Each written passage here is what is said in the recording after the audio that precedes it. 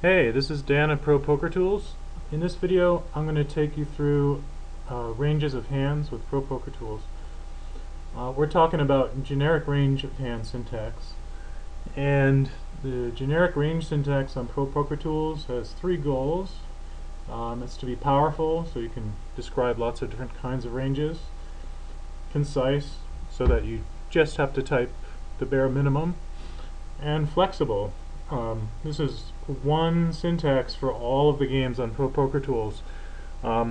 Little backstory: when I first wrote all of the tools for ProPokerTools, each game had its own sort of specialized syntax, and the goal here is to sort of supplant those with one syntax to rule them all. That way, if you play multiple games, you just have to learn one thing and you're done.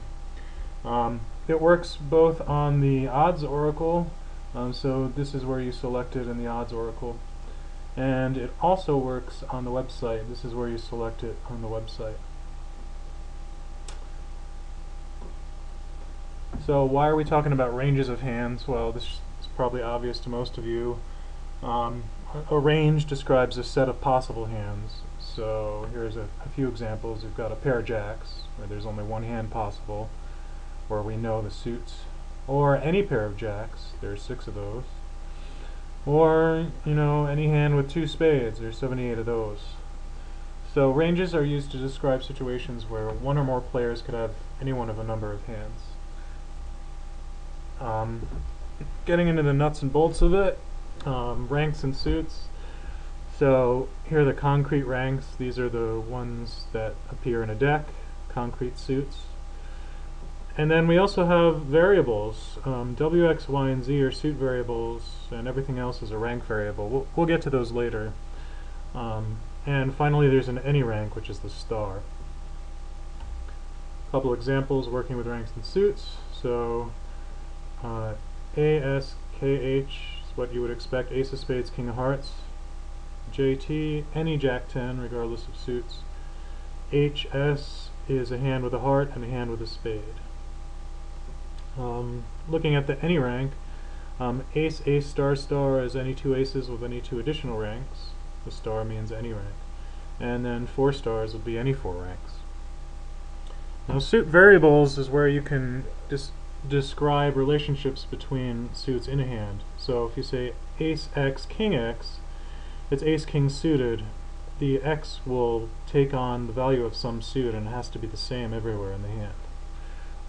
Similarly, Jack X 10 Y is Jack 10 offsuit, since X is one suit and Y is another suit. And then finally we've got 9C X, so that's 9 of clubs, and another card that is not a club, so some other suit X.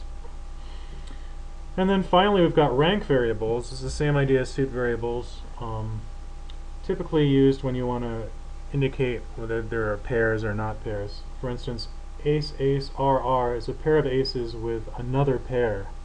So this R is going to take on some other rank, and then the other R is the same as the other R. So it could be aces and kings, aces and deuces, whatever.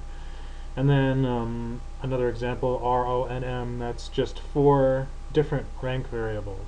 So it's a hand with no pair in it. Some quick rules to keep in mind. Suits are always attached to the rank variable or star on their left, and if there isn't one, the rank is just assumed to be star. So if you write heart, heart, it's equivalent to writing star of heart, star of heart. You don't have to write the star. King of X, X is exactly as if you had written king of X, star of X. Same rule. The first X goes with the king. The second X doesn't have a rank to attach to, so you put a star there. And then RXS is the same as some rank R of X and then some star of S. If you don't specify a suit, it's assumed to be any suit. So king of spades, jack is a king of spades and a jack of any suit. Third rule doesn't come up that often, but good to know.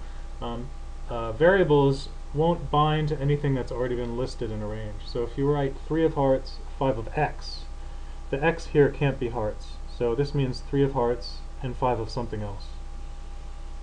Similarly, if you write ace, king, RO, these are rank variables, that means an ace, a king, some other rank, and some yet other ranks. So there's 4 different ranks here with an ace and a king. And finally, one last nice rule for generic syntax.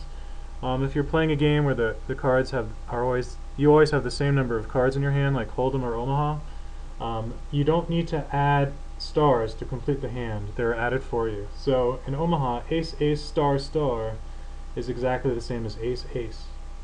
Because we know you're looking for 4 cards, so when ProPokerTools sees just ace and ace, it just adds the stars for you. So it just saves some typing. Same thing, if you used to write star, star, star, star for 4 random cards, you can just write star now, and that's the same thing. And percent of hands is available for Hold'em, Omaha, and Omaha high-low. Very simple. 5% means a hand in the top 5% of all hands, and you can also use ranges for percent. So 20% to 40% is a hand between the top 20 and 40%. If you're curious on how these rankings were created to generate these percent of hands, you can check it out on the blog. And these are useful for just sort of getting a rough estimate of a big range, usually pre-flop.